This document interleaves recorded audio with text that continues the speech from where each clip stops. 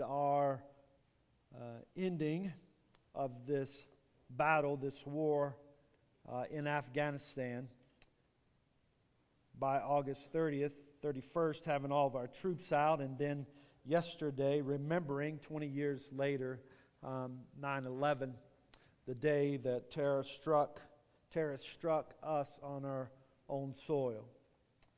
And over the last couple days, this week, as we're gearing up for tomorrow, all of these services and all these opportunities to remember what happened that day and to remember those who gave their lives on that day.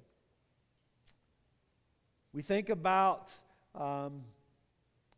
as we observed yesterday, we think about the sacrifice of so many. We think about the first responders who went in and never came out and gave their life that day. We think about, over the last 20 years, the soldiers who have fought for our freedom, that we don't have to live in fear. We remember those who gave the ultimate sacrifice for our freedom. And we thank God today, as we've sung already, we thank God for our freedom. We thank God for the freedom to come into this place to worship Him freely without any fear of anyone coming in and interrupting us, anyone coming in and saying, you can't do this.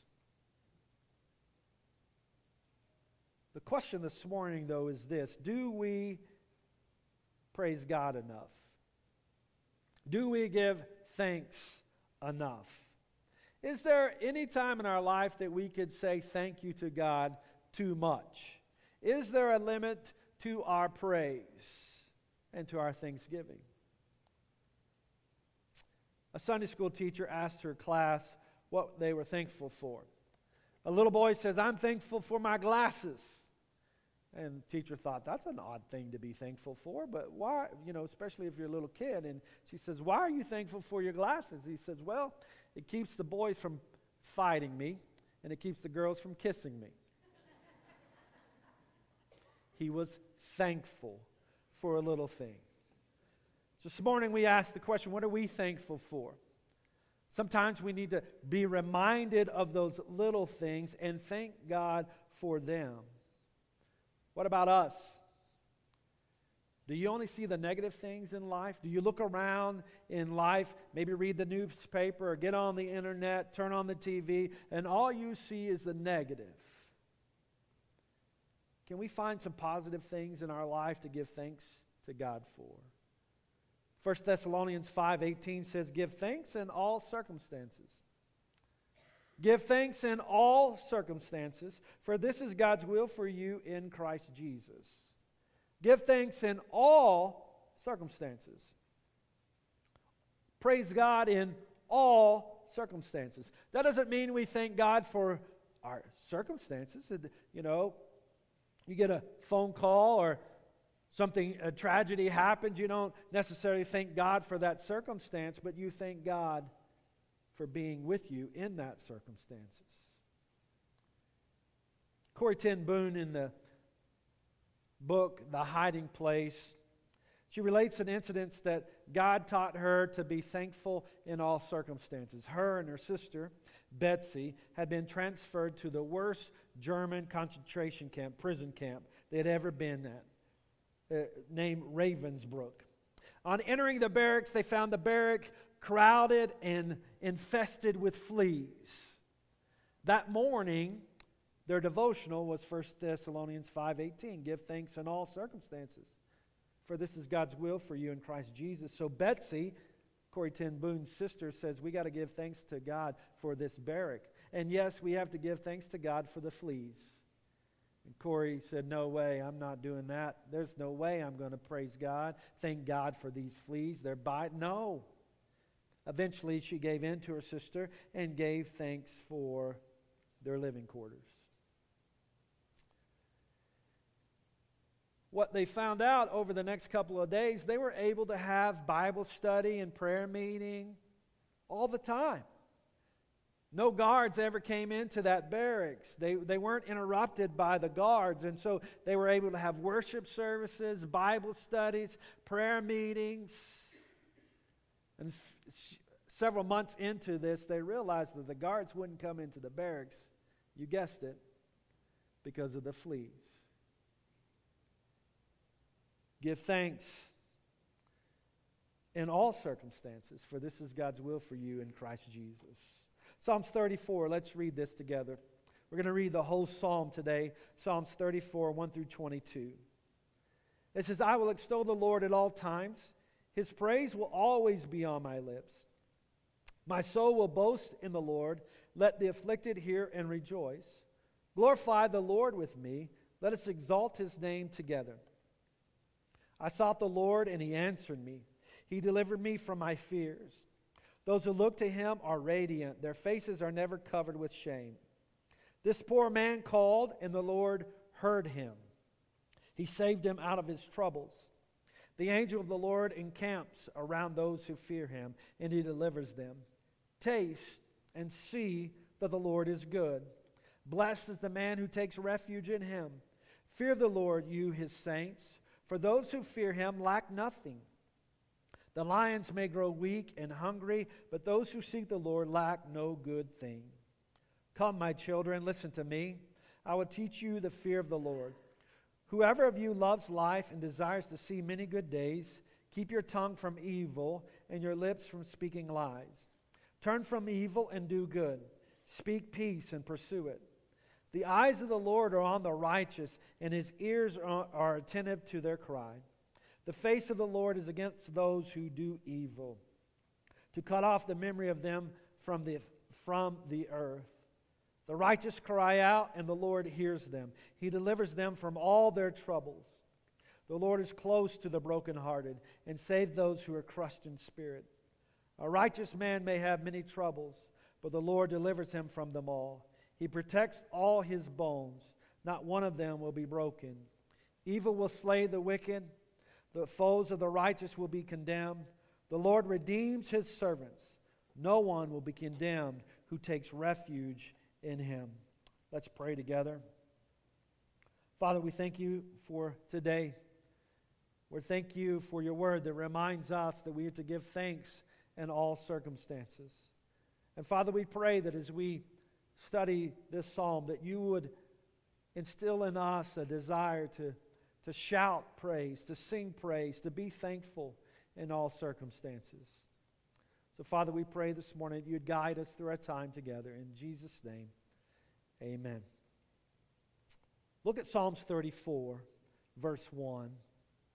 I will extol the Lord at all times. His praise will always be on my lips.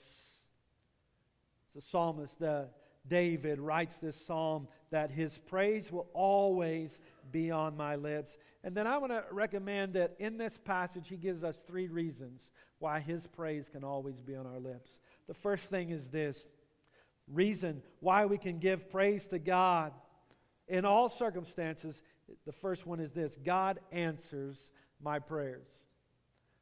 God answers my prayers. He hears my prayers and He answers my prayers. Look at verse 4. It says, I sought the Lord and He answered me. He delivered me from all my fears. I sought the Lord and He what? Answered me. Look at verse 6. This poor man called and the Lord heard him. Look at verse 17. The righteous cry out and the Lord hears them. One reason why we can give praise today and be thankful is because God hears our prayers. He answers our prayers. Look, we're going to come back in Psalms 34, so hold your hand there. But look over at Matthew chapter 7.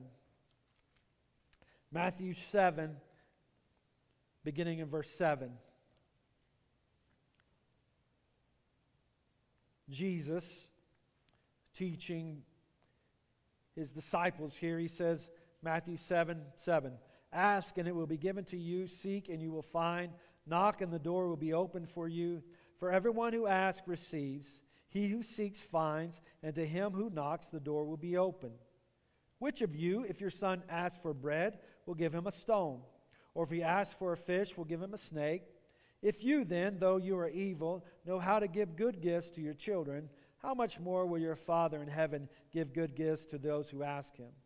So in everything, do to others what you would have them do to you, for this sums up the law and the prophets. Look at verse 11. If you then, though are evil, know how to give good gifts to your children, how much more will your heavenly Father in heaven give good gifts to those who seek him? Those who ask him.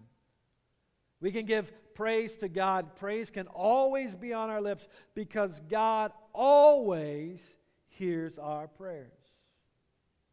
He hears us. This past week, a friend of mine died of COVID.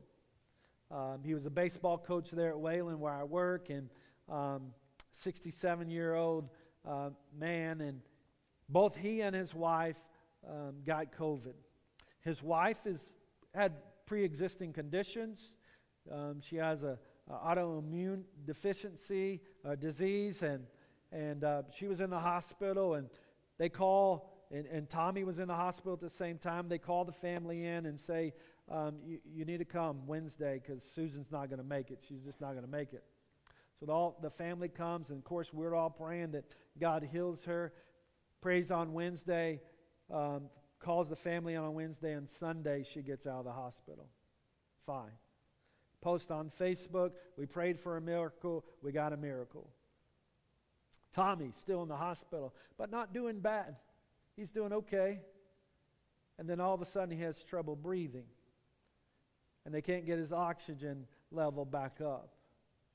And 1 week from her getting out of the hospital, he dies.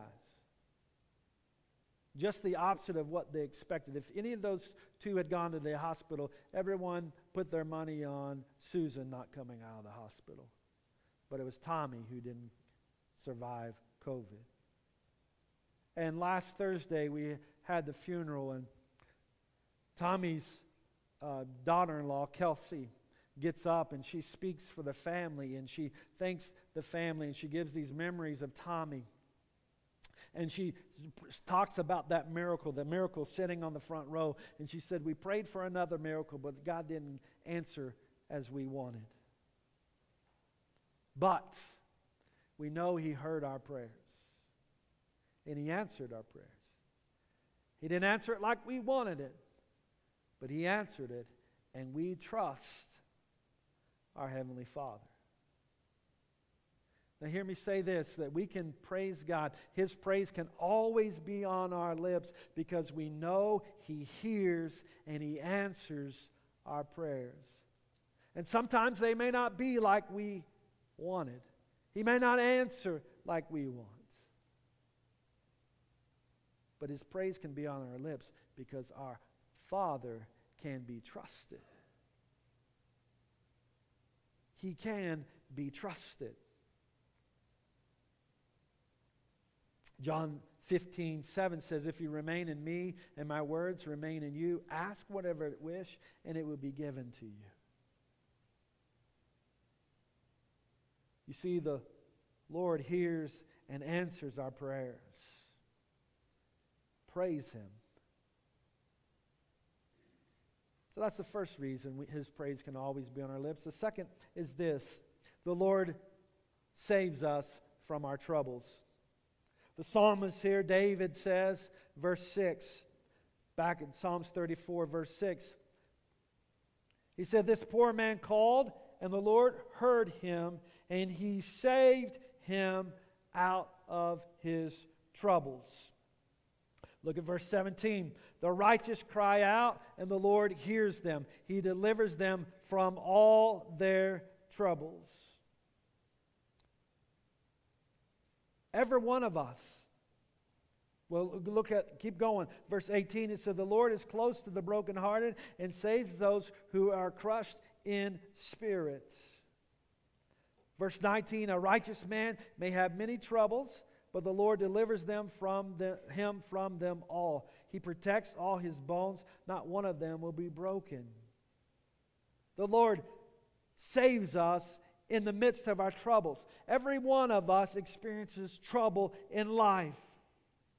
It's because we live in a fallen world. Evil and sin are present in our world, and we live with trouble and sin and evil and all kinds of negative things. A.W. Tozer said it this way: the fall of man has created a perpetual crisis. It will last until sin has been put down and Christ reigns. Until that time, the earth remains a disaster area, and its inhabitants live in a state of extraordinary emergency. What kind of troubles have you experienced in your life?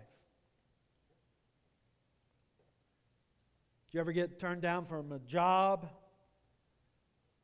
Did you ever get laid off? Did you ever get fired? Did you ever lose a loved one, a friend, to death? Did you ever get stabbed in the back by your friend and betrayed? You have an accident, car accident? You ever got a phone call with dreaded news? Your son, daughter strayed away from the faith and made terrible mistakes. You ever made terrible mistakes? You have trouble with your finances? The list could go on and on and on. And hopefully, as I'm speaking these things, your troubles have come to your mind. That every one of us have been through something, some kind of disaster, some kind of trial, trouble. And some of us are like this 32-year-old woman in Lutterworth, England. She was fined for driving south on the northbound side of the road. And she told the officer, "I thought something was wrong. The traffic seemed to be coming the wrong way." And maybe that's you today, that the traffic seems to be coming the wrong way. And no matter what you try, you're running against these obstacles and you can't seem to find your way. And you're just swimming upstream, and every turn you take, there's another obstacle, and everything seems to be going wrong. Hear what the psalmist says today, that I can praise God today. Because He's close to the brokenhearted. He saves those who are crushed in spirit. Matthew chapter 11, 28 through 30, Jesus says these words, "Come to me, all who are weary and burdened, and I will give you rest. Take my yoke upon you and learn from me, for I am gentle and humble in heart, and you will find rest for your souls. For my yoke is easy and my burden is light." A Sunday school teacher, asked her class as they read this, it says, "My yoke is easy." And she asked her class, her children, says, "What is a yoke?" The little boy said, "A yoke is something that you put around an animal's neck." Then the teacher asked this question: "What is the yoke that God puts on us?" And the little girl says, "It's God putting His arms around our necks." You see, God desires to put His arms around us and comfort us and give us help and hope in life. He guides us through the storms. We yoke up with Him, and He pulls His strength. He pulls us through the storm. And I know right now, as a church, you're thinking, where are we going? What are we doing? Where we're headed? We just lost our pastor. What are we doing? It's troubling times. Hear what He says to you today.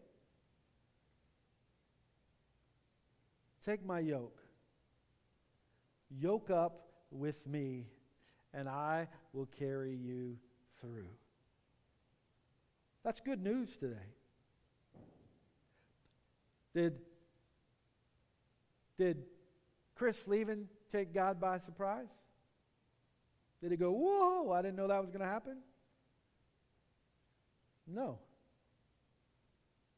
So in the midst of our troubles, in the midst of our wondering, in the midst of our questioning, God is big enough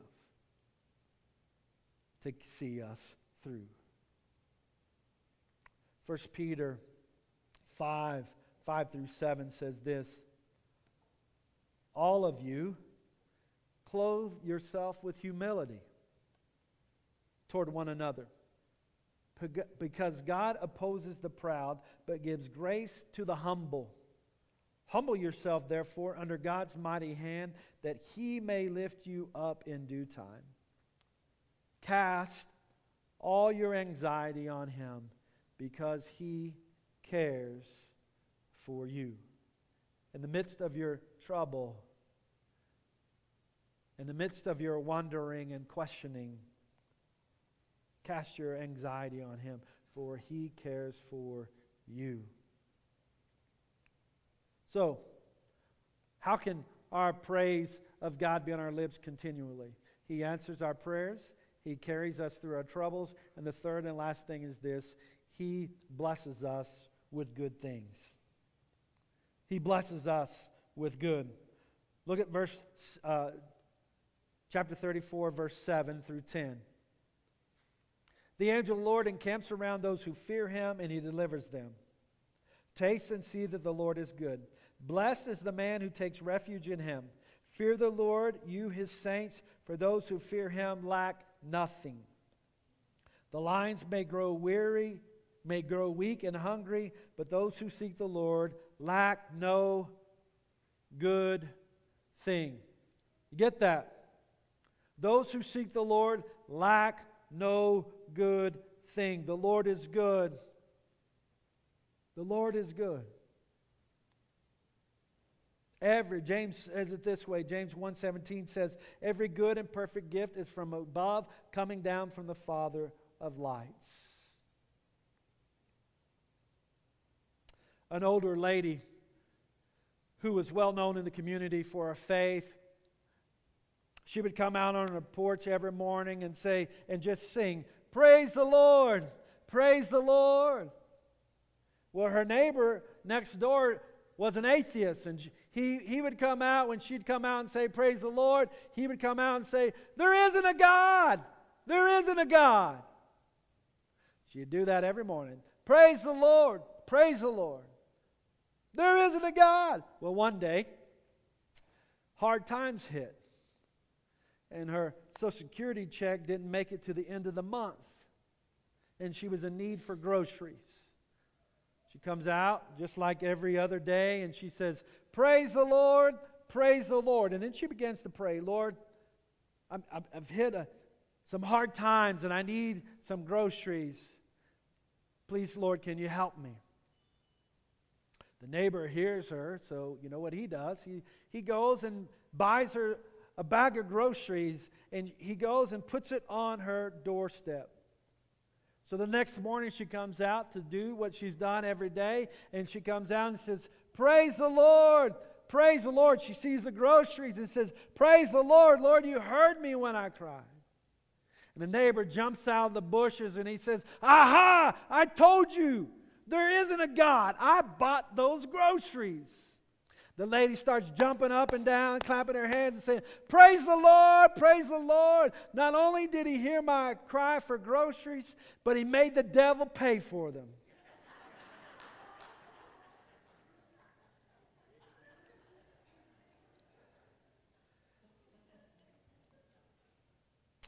Psalms 31, verse 19.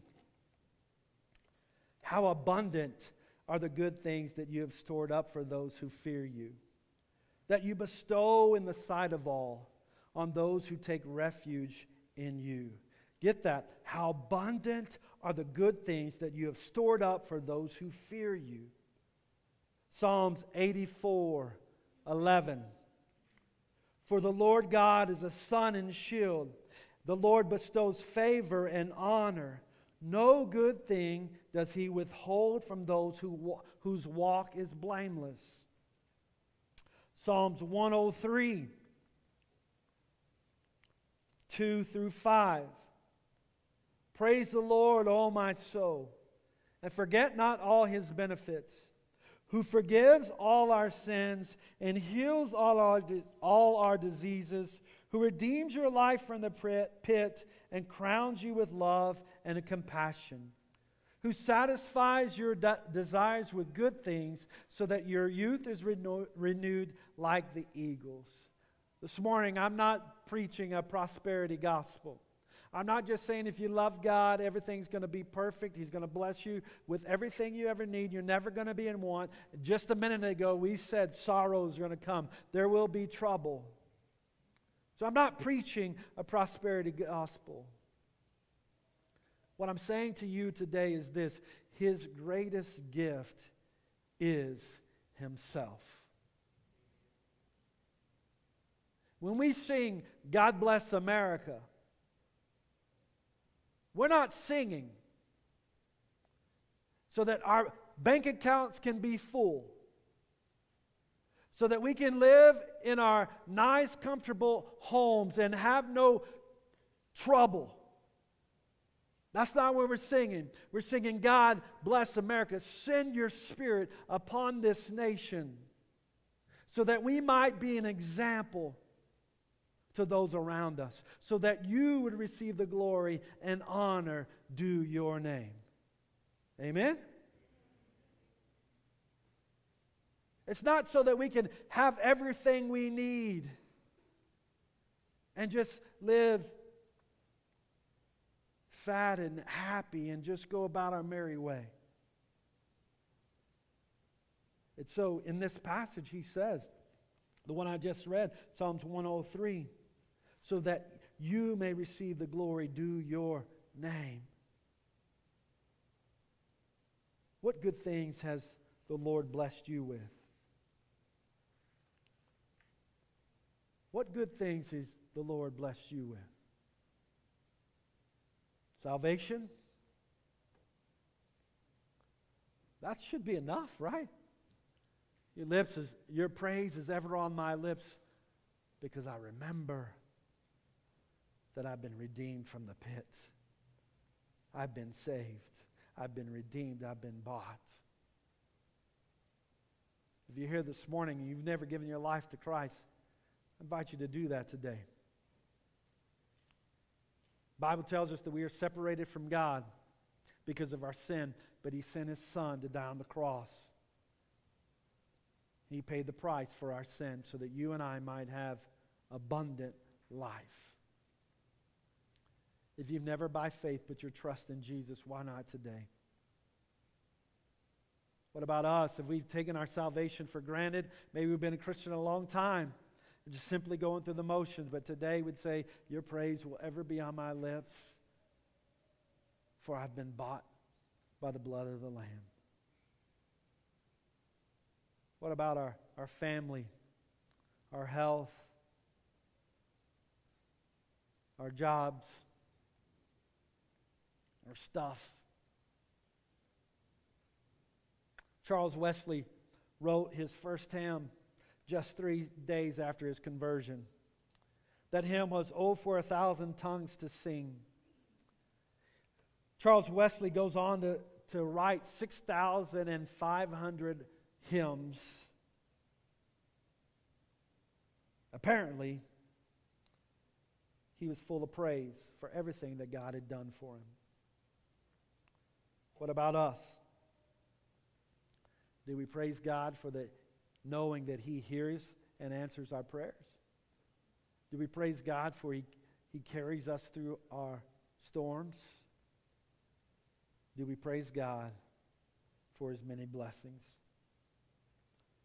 I'm going to ask you now just to pause and praise. That when you think of what God has done for you, that you would just pause and praise God for a second throughout your day and even right now. Praise team's going to come. We're going to have our hymn of invitation. But before we sing, I want you to just stop right now and think of how God has blessed you. and may His praise be on your lips. You pause and praise.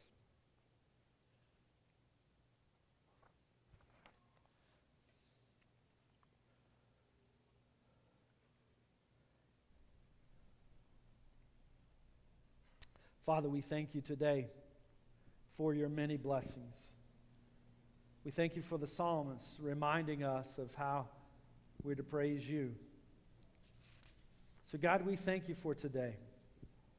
We pray, Lord, that throughout this week that your praise will ever be on our lips. For you are a good Father who gives good gifts to his children.